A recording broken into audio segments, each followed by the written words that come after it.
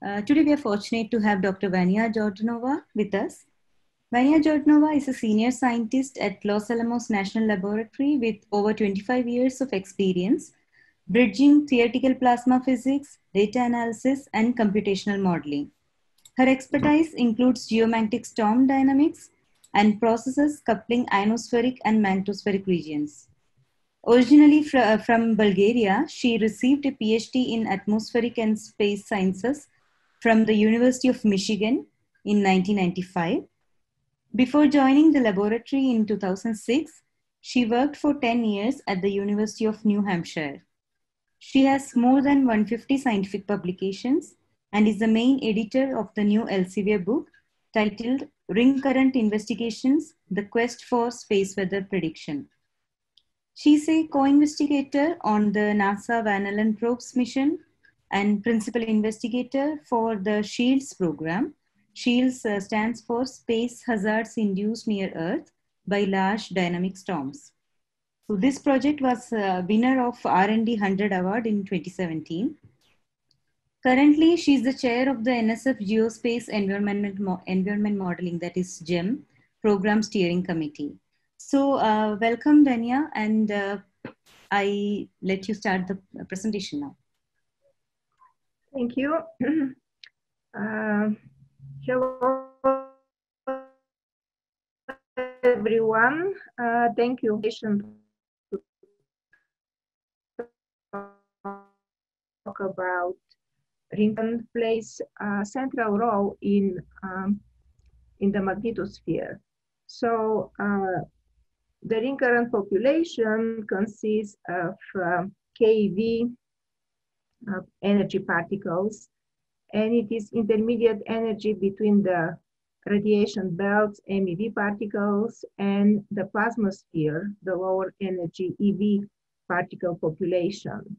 So the ring current flows here in the near equatorial plane and closes through region 2 field-aligned currents through the ionosphere, and that is how it affects the convection electric field, which feedbacks on the particle dynamics.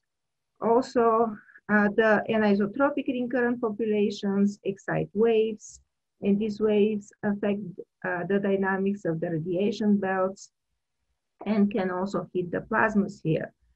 So the ring current particles are lost through the most important ones are charge exchange with the Newtonsphere. So these are important processes that couple the ring current with the other regions. And there are different ways to study ring current dynamics.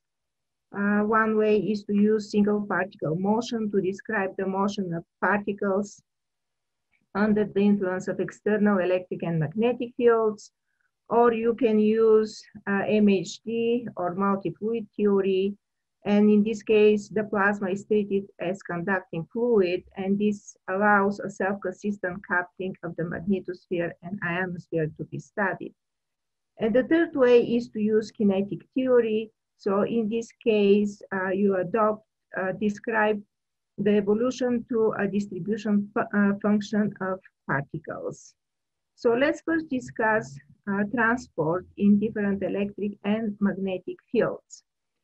As it was talked before, by magnetic field consists of includes contribution from the internal magnetic field, which is mostly dipolar, and external magnetic field sources. And particles undergo three periodic motions. One is gyration around the magnetic field lines, the other one is bouncing between the mirror points, and the third one is drifting around the Earth. So if we know the magnetic field, for example, using some empirical models that have been developed, you can calculate the gradient curvature velocity that describes how these particles are transported and drifting around the Earth. So for the radiation belt particle, this is sufficient. However, for the recurrent particles, we need to consider also the E cross B drift, which is the drift due to the electric field, which can be represented as superposition of convection and co-rotation fields. And the simple models that were developed are the ones by Von Sturm. We see the convection electric field increases with radial distances from Earth, while the co-rotation electric field mostly dominates here near Earth. So this is a picture of the electric field from this simple analytical model. And this is a picture from the Weimar empirical model. So as we see, the realistic electric field, and this is the electric potential, is more dynamic and asymmetric than this simple model. So I will be mostly talking today about and showing examples from the model that we have developed here, the ring current atmosphere interaction model with self-consistent magnetic field. So this is coupling of two models. One is the RAM model that solves the kinetic equations for ions and electrons. So far we include proton, oxygen, and helium ions, but more could be included. And we include the major losses, and you need to prescribe the electric field to drive the model or to calculate itself consistently. For the magnetic field, we are coupling RAM with a 3D equilibrium code, which solves this force balance equation. So as we calculate the pressure from the ring current model, we pass for the calculation of the magnetic field, and then the magnetic field is passed back to the RAM model to trace the particles. So we need to solve these equations. We need some initial conditions, which are usually taken from empirical data, previous satellite observations, or specific observations during the storm that we are studying.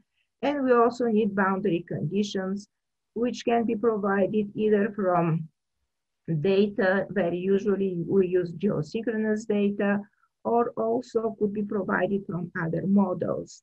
And there is a version of RAM-SCP that is coupled with the Batsaras model from the Space Weather Modeling Framework.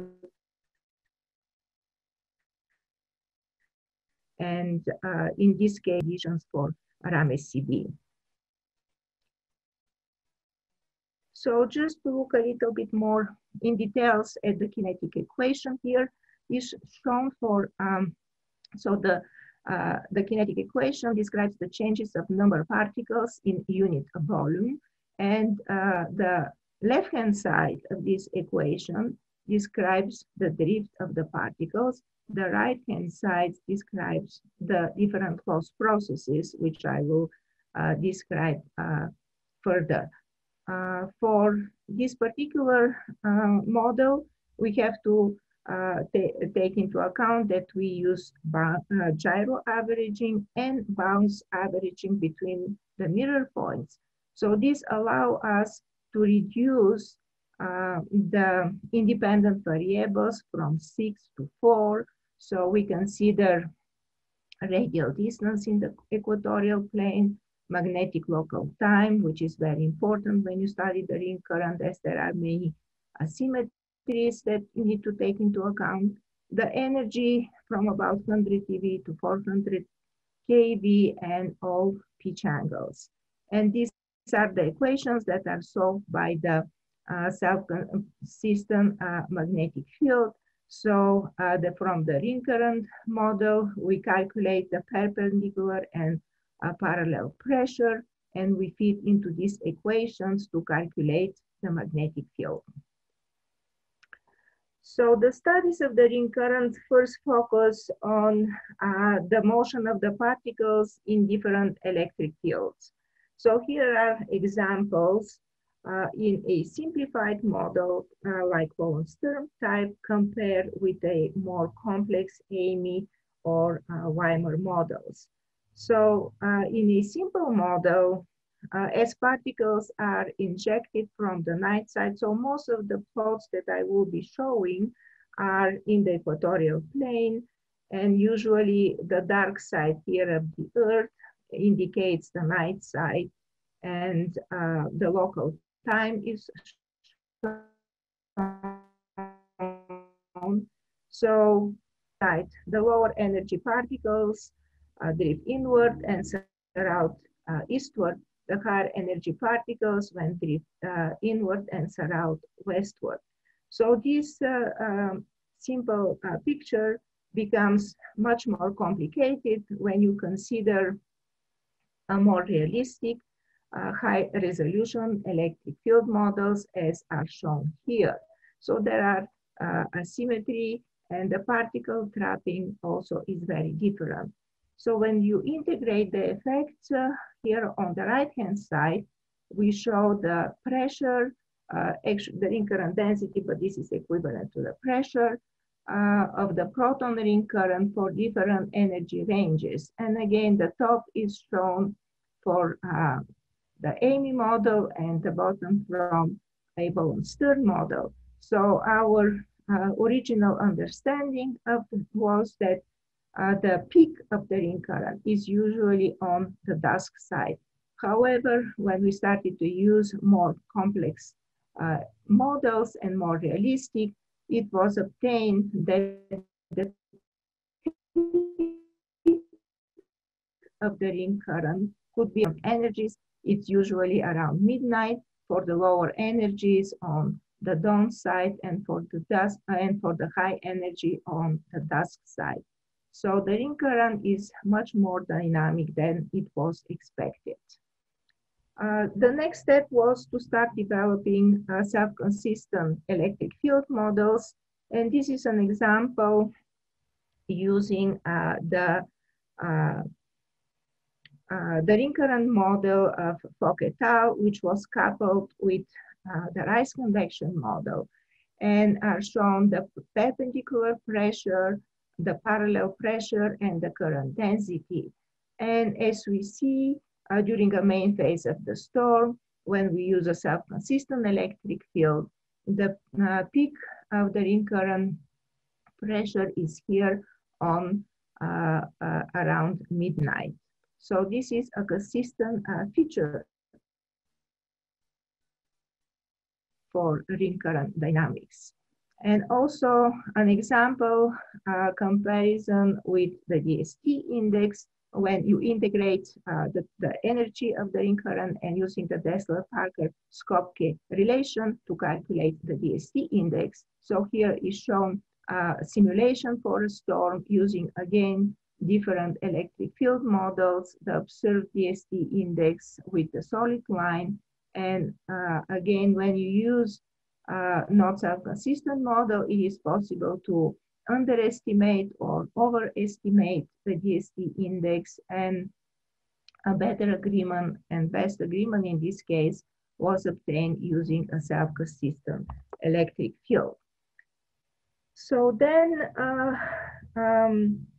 we proceeded to our development models that use self-consistent magnetic field, like the model that we have developed, RAM-SCB. So what are the effects using self-consistent magnetic field? So here is an example showing again the evolution of the pressure during a storm, the DST index shown on the top, and the top row using dipolar magnetic field, and the bottom row using a self-consistent magnetic field. So it is clear that when you use a self-consistent magnetic field, the pressure is lower. So this was something that we did not expect to see. So when the magnetic field is stretched, it wasn't as effective at trapping particles as the dipolar magnetic field. But again, this is a feature that we see consistently. So we also compared the self-consistently calculated magnetic field with observations. So here on the left side is, on the right side is shown the difference between the self-consistent magnetic field and a dipolar magnetic field of the Earth. So at lower L shell, less than 4, the magnetic field is dipolar. The differences start to occur at larger than 5 or 6, and at L larger than 8 radial distances, the differences could be more than 50%. So comparing the calculated magnetic field with the emphasis measurements of the Van Allen probes, here are shown observations with a black line, the dipolar magnetic field with a green line, and the simulation with the red dots.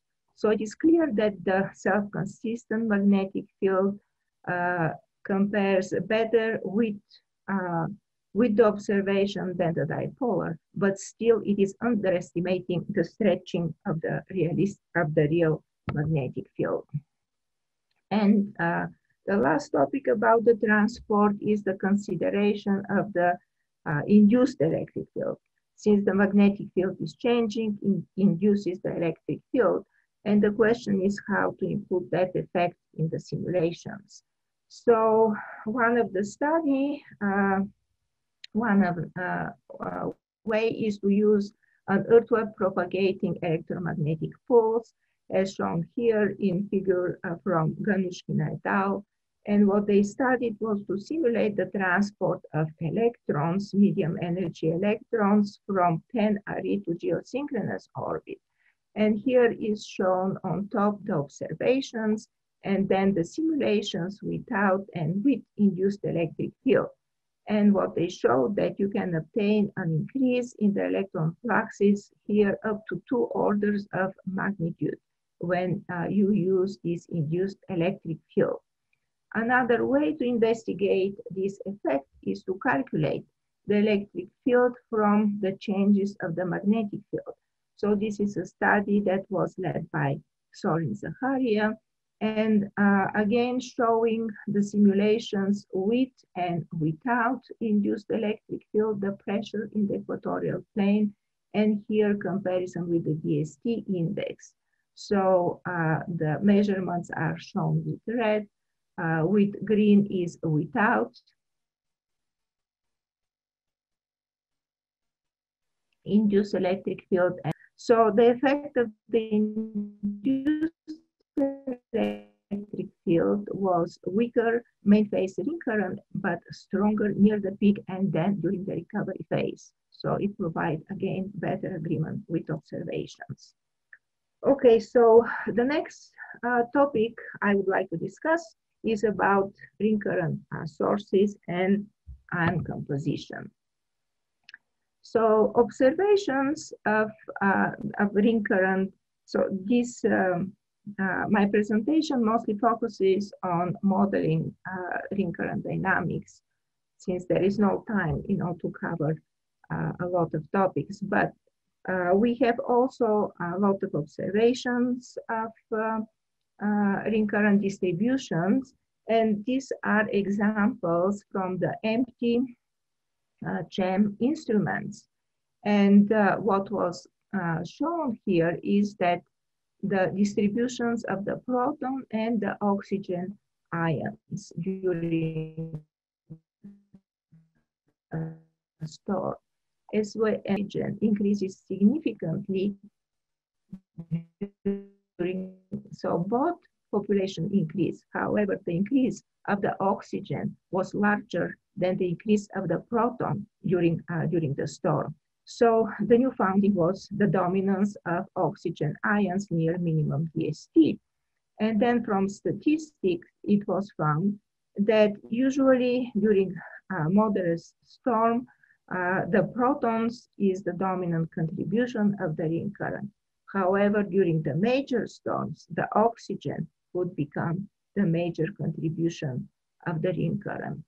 So here on the right is another analysis of empty data over 2.5 years by Yanis Douglas, and again showing that the energy range between 10 and 100 keV is the one that dominates mostly to the total energy density, and then comparing observations during quiet time with observations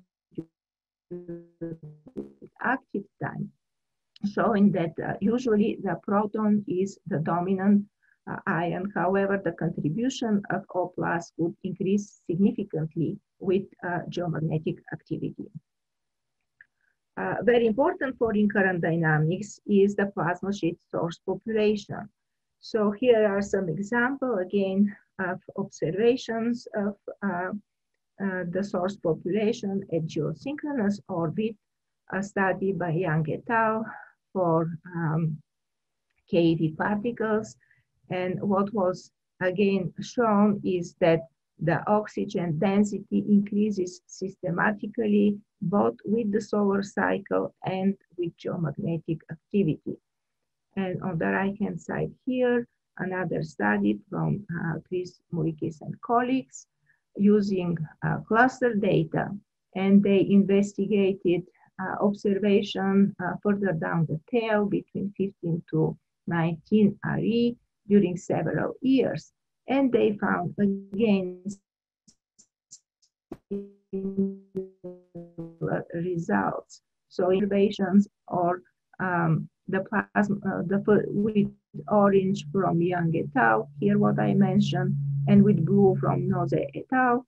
And again, it is shown that O+ increases with both solar and geomagnetic activity. So how does this source population affect the ring current dynamics? So here are some studies that we did using geosynchronous data to drive our ring current model. So we investigated a storm during March 2001, which was a great storm with more than 300 DST depression, and using the fluxes from long geosynchronous data during the storm. So here we clearly show how the density of the ion increases during the storm and then decreases during the recovery phase of the storm. So we did several test simulations, and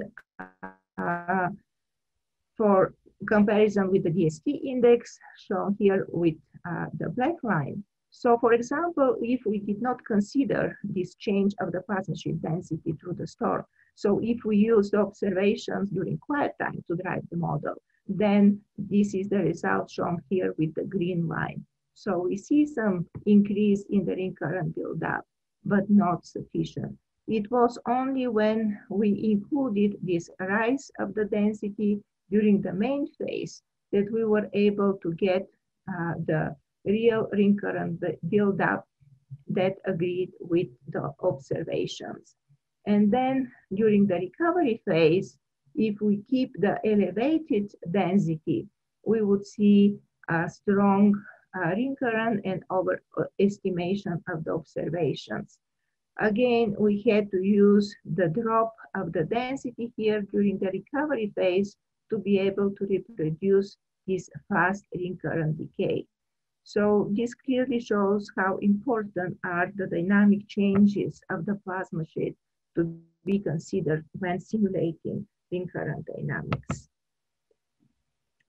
So another topic is most recently addressed: how are the particle transported from the tail to geosynchronous orbit and further in.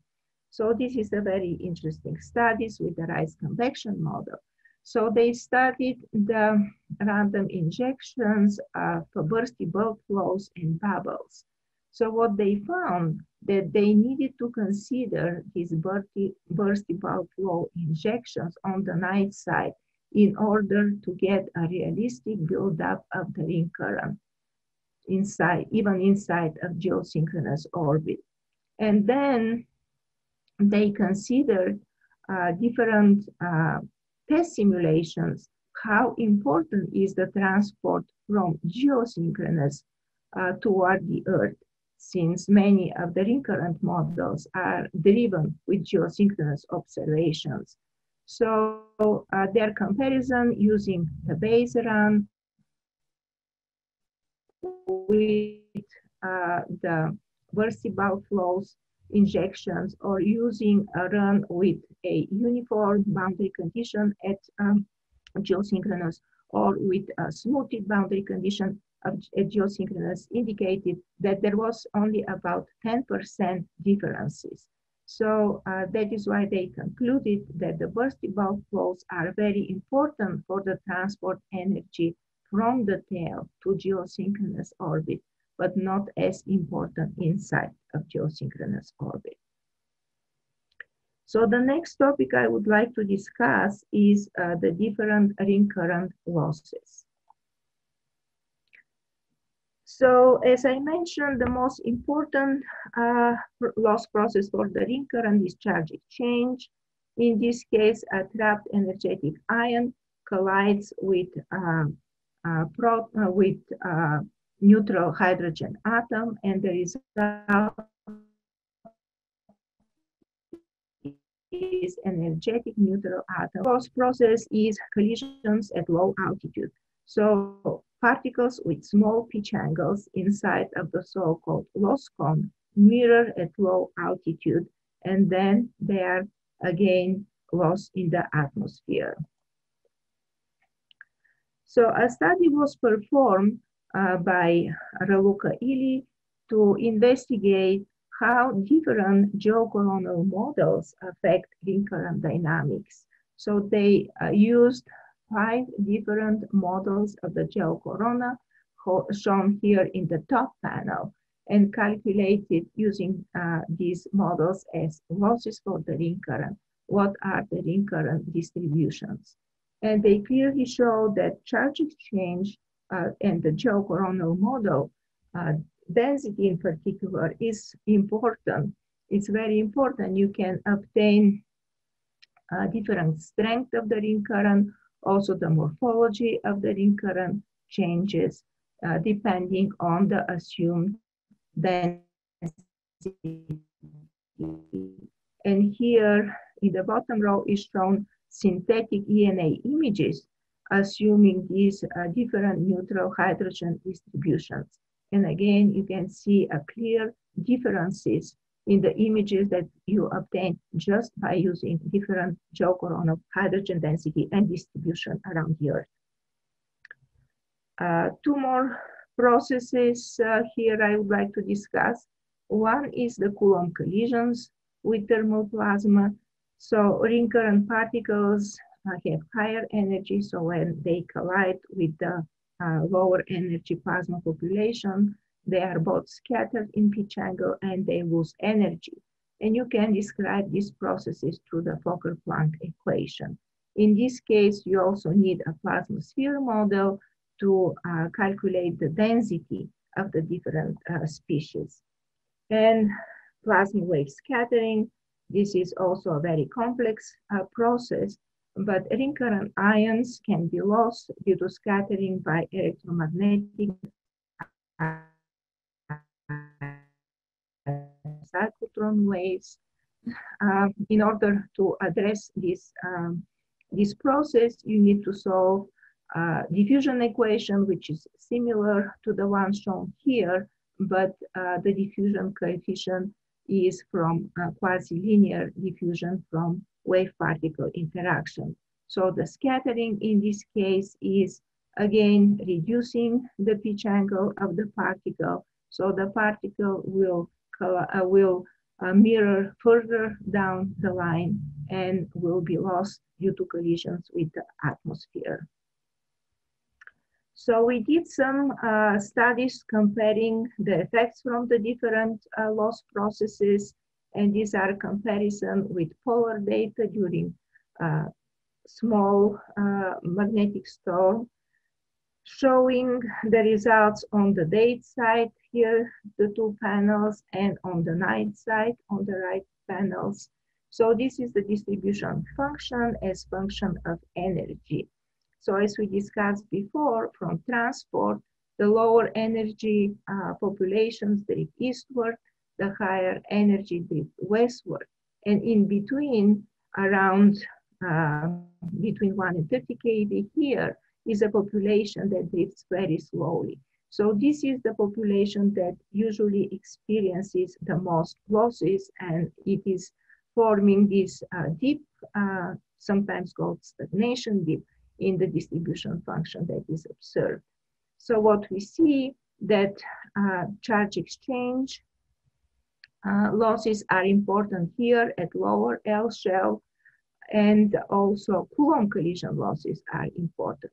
So they are important where the density of this population, the geocorona or the plasma sphere populations are high. If we look on the night side, the effect from these collisional losses is small because we have constant injection of particles from the plasma shell. And then the loss due to scattering by EMIC waves. Again, to estimate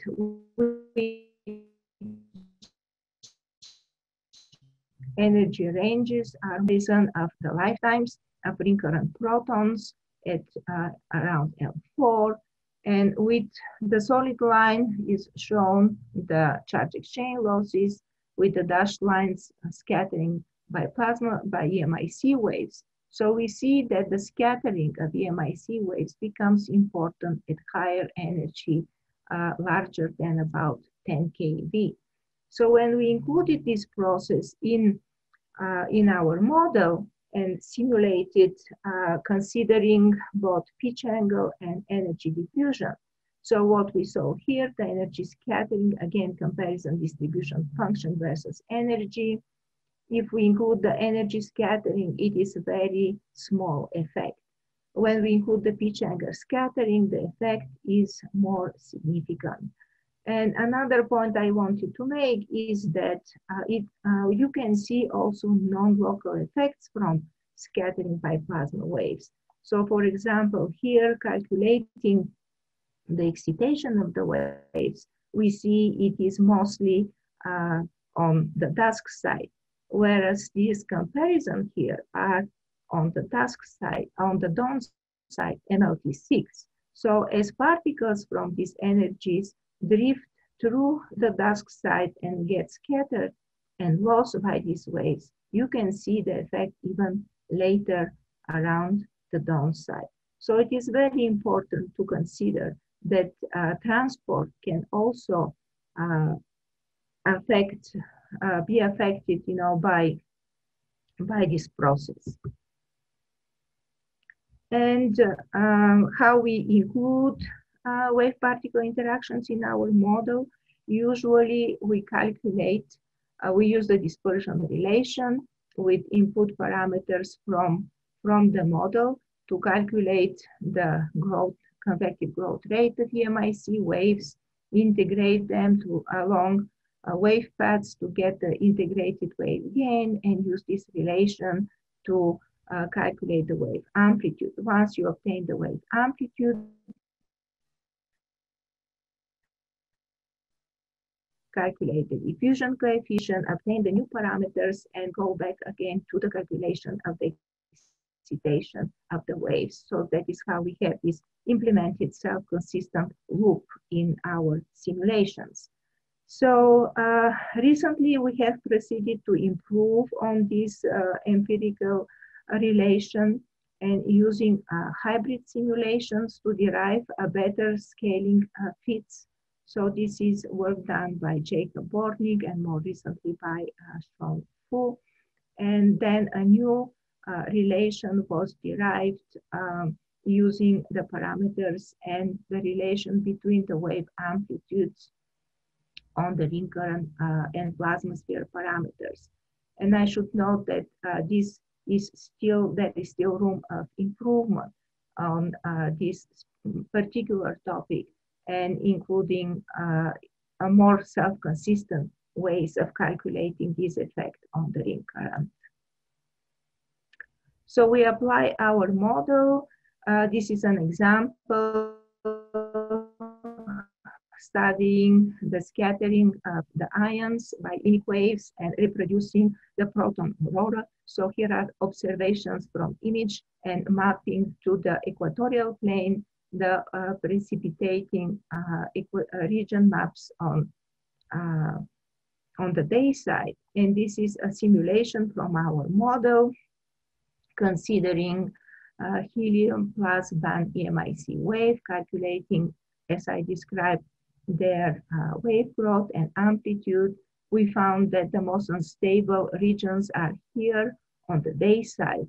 And when we calculated the precipitation of the 10 to 40 keV protons by this process, we found a very good agreement with the mapped proton precipitation observed from image FUV. So we claim that cyclotron resonant wave particle interactions are viable mechanism for the generation of suborbital proton arcs. We also investigated the by EMIC waves. So this is a different model to calculate the wave amplitudes and then the precipitation of the electrons here on the top and the protons here on the bottom. So the 100 keV protons are shown here precipitating, and however, the electrons were in the MeV energy range. And also we found that when the waves are excited at higher L shell, the lower energy, 1 MeV, electrons can be precipitated. If the waves are excited on the closer to the Earth, then we have precipitation by 1.5 MeV electrons. So the energy of the resonating particles increases. And then the integrated effects of the different loss processes for the total energy dynamics of the ring current. Here is comparison from the different loss processes. And what we found that, again, confirming previous studies, that the charge exchange losses, so this is the energy loss as function of time during a storm, and the peak of the storm is here. So the charge exchange is the dominant loss process. Then the loss from convection drift out of the dayside boundary of the model becomes important, and of the order of the charge exchange one near the minimum DST. And similarly, the scattering by EMIC waves, the precipitation, also becomes important here during the main phase and becomes of the order of the charge exchange loss. The Coulomb collision loss is usually about an order of magnitude smaller. And finally, I wanted to say a few words about wasn't studied much in the past, since most of the energy of the ring current is contained in the ions. However, recently, especially with the launch of the Van Allen probes, more attention was paid to the ring current electron dynamics, because anisotropic ring current KV electron populations are unstable to the generation of Whistler mode waves. And these waves then can affect significantly the MeV radiation belt electrons. So here we did a study calculating the chorus wave instability using the electron populations from our model. And we found that usually the unstable regions are around the downside, and they are in agreement with observation. This is where typically the strongest chorus waves are observed at large L shell around the downside. And this is a comparison also with a wave proxy from Chen et al., which electrons measured by NOAA pulse and estimating the instability and mapping with the Van Allen probes, obtaining this proxy for the amplitude of the chorus waves. So we did simulations of ring current electron dynamics, and we look at the precipitation of the electrons from different processes. So here are some results for different energy, 30, 100 or 300 keV electrons as function of time, as function of L. So L around geosynchronous orbit here from L3. And again, during the storm. So as we see, if we don't consider scattering by chorus and his waves, the precipitations is very small. It's only when we include these processes that of ring current electrons at this energy ranges, and it is in good agreement with pulse observations. Then, as we know, the chorus waves not only scatter electrons, but they also accelerate them. So we perform a study including the acceleration by chorus waves. And here is a comparison of fluxes that are measured by the Van Allen probes during the storm, again, as function of time. And these are different simulations, including different processes. So when we include the transport from convection in the model, our model can reproduce this enhancement here of the lower energy 3050 keV electrons. However, this transport is not effective at injecting the higher energy electrons. When we include the local acceleration by the chorus waves, then we can obtain a very large acceleration here of the higher energy 200, 300 keV electrons. And even in this case, the model overestimated the observations. So we either need to consider additional loss mechanism or to have a better global wave model distributions. And the last loss process I would like to discuss is field line curvature scattering. So again, this is a process that hasn't been investigated much in the past, but now we are turning our attention towards it. And this is a process that is important when the magnetic field is stretched and the ion gyro radius is comparable to the radius of the curvature of the magnetic field. So it is usually more important for the heavy ions like oxygen ions. And here is a calculation from Margaret Chen et al. Using the RCME model, evaluating the X should be important here at larger L shell, the precipitating energy flux from the electrons and from the oxygen ions. So the precipitation for the electrons is from chorus waves, and it is intense and reach lower magnetic latitudes on the morning side at 3 MLT.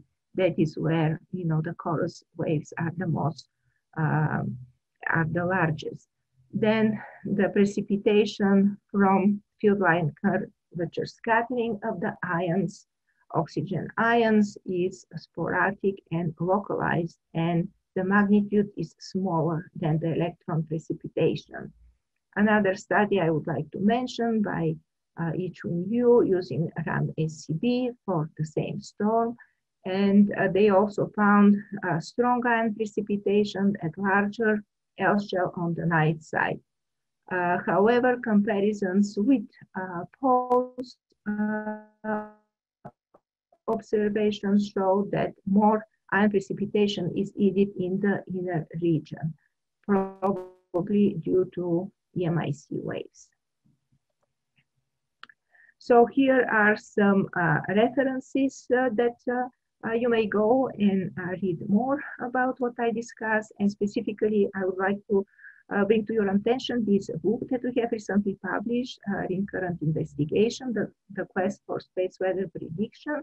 So in this book, you can read more about observations, theory, simulations in great detail about the Earth's ring current and space weather effects. And also there is a special chapter comparing the dynamics of the ring current system at Earth with with ring current systems at other strongly magnetized planets. So I would like to end with some open questions for ring current dynamics that we need to investigate in the future. So we still need to understand better from the tail to the inner magnetosphere, and as I mentioned, the effect of burstable flows and bubbles. We also need to study more the role of convective versus inductive electric fields and how the ion composition variability affects the ring current dynamics, especially the excitations of the different plasma waves and their effect on the particles, and then the coupling with the ionosphere I didn't have time to discuss, but this is also a very important process for the self-consistent calculation of the electric field. Thank you. So I can address any questions. Thank you, Anya. That was an excellent talk, very clear and concise. So thank you for that. We do have some questions. The first question is from Richard Denton. What magnetic field effects are missing because of the use of equilibrium field? Pardon, could you repeat what magnetic field? Effects are missing because of the use of equilibrium field. Okay, so because of the equilibrium field, probably a very fast changes cannot be included in the changes of the magnetic field, because you have to perform, some iterations to reach stability. So you have some limits on how fast the magnetic field could change. So I think this approach is not suitable for further down the tail when you have, reconnection and other processes. So you cannot apply it. However, both Rice convection model, our model, we are using this approach in the inner magnetosphere. So it is applicable for the inner magnetosphere. Okay, perfect. So next question is from Sandeep. Sandeep wants to know how much is the contribution from electrons to ring current? The contribution from the electron to the ring current is not much. Usually from observation, it is about 10% at most, up to 20%. And this is also what we obtain from the simulation. So the energy density is mostly carried by the ring current ions. Okay, yep, thank you. Next question is from Dibyendu sir. He wants to know how to run the AMIE model online. Oh, this I really don't know. We have, we have used it in the past, but this is not a model that we are developing or maintaining. So I can probably send some references. So Gang Lu, Art Richmond are probably people that can give a better answer. So yeah, I could send some references. Yeah, okay, so we can post them on the website later. Sure. So one more question from Dibyendu sir. Why collisional losses of ring current is higher in high magnetic latitudes? Oh, because you have just because of the increase of the density. So as you go close to the Earth, both the plasma sphere and the geocoronal density increase. And that is why when you have particles with smaller pitch angles that mirror at higher magnetic latitude, they encounter a denser population, geocoronal and plasmaspheric. And when the density is larger, then the loss is larger. Okay. Great, thank you. Next question is from Sergey Apatenko. Can O plus appear in the inner magnetosphere without significant ring current increase?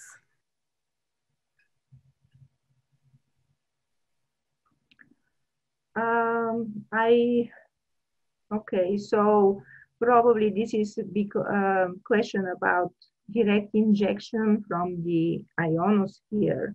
So it is possible, although I don't think, at least from the studies, it has been observed that at least inside of geosynchronous, you have, direct injection from the ionosphere to the ring current region. So it is possible, but I don't think it has been observed. Okay. One more question, the last question today. It's from Antonova. How it is possible to model ionospheric source of ring current ions? So usually the way people address the ionospheric source, they do the coupling with ionospheric model. For example, the space weather modeling framework includes different models, and one of them is the polar wind outflow model. So in this way, you can calculate the ionospheric outflow, and then you can use it as a source for the ring current at larger L shell. So this is one way to address this self-consistent coupling with the ionosphere. Okay, perfect. Thank you. Once again, thank you, Anya, for a wonderful talk. And for all the listeners, we will join again next week. Jerry Goldstein will be talking about the plasma sphere. So see you all next week again at the same time. And have a great week ahead. So thank you again, Vanya. Thank you.